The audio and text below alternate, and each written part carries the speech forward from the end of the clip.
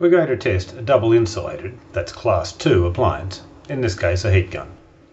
In fact, the procedure is exactly the same whether it's class 2 or class 1. So let's go.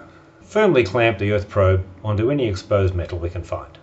Check that the appliance and the duo are both switched off and plug in the appliance. Switch on the duo, and if there's no leakage current, it'll show as a class 2 pass. So far so good. However, some faults only show up when the appliance is live, especially those with moving parts like motors.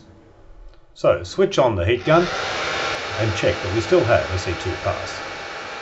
Note that we have a class 1 earth resistance fail, but then this isn't a class 1 device and there's no earth, so we can ignore that. Unclip the test probe and check any other bits of exposed metal that might possibly be live.